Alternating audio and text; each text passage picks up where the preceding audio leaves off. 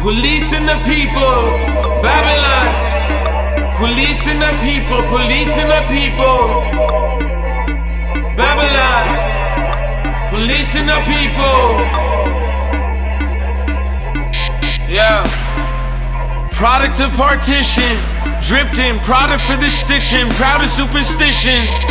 Got powder in the kitchen, powerful of kitten. Superpowers be killing, America, Britain, power for villains.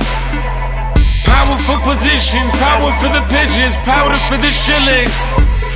Power for offshore drilling, pirates, plunder, pillage, killing civilians, counting currencies, millions. Politics, make victim for income, parlor tricks, schism for system.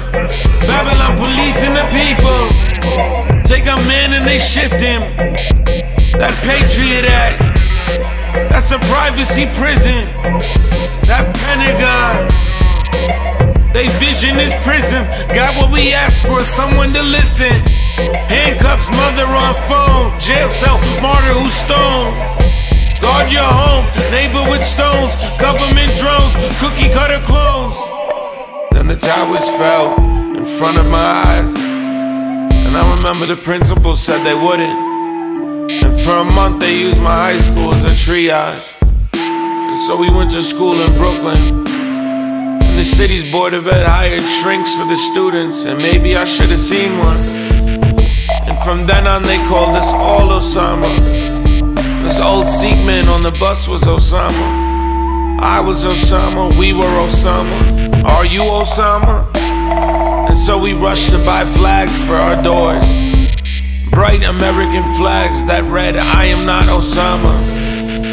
And we ironed our polo shirts and we combed our hair, and we proudly paid our taxes. And we immediately donated to a local white politician, and we yelled, I'm just like you, as quietly and calmly as we could, so as not to raise too much attention and be labeled a troublemaker and lose one's job. Like when my name was too long to pronounce at work and raised too much attention, and I was labeled a troublemaker, so I changed it.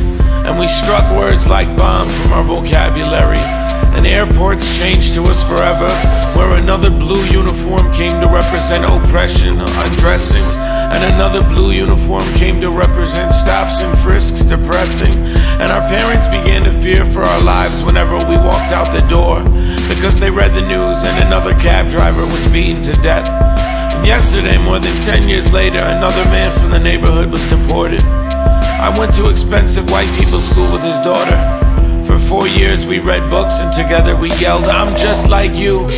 But she won't get to correct her father's English at dinner anymore. And the FBI harassed one of my dad's friends so much he packed up his stuff and took his family, and they moved back to Pakistan. They would come at night and they would wake them up and make a mess, and the mess upset his wife. Those giant metal birds in the sky brought my parents here and made things confusing, and then crashed into those buildings and made things confusing. But I guess it's okay, because my dad wasn't deported, and I still get to correct his English at dinner, so he doesn't raise too much attention and get labeled a troublemaker.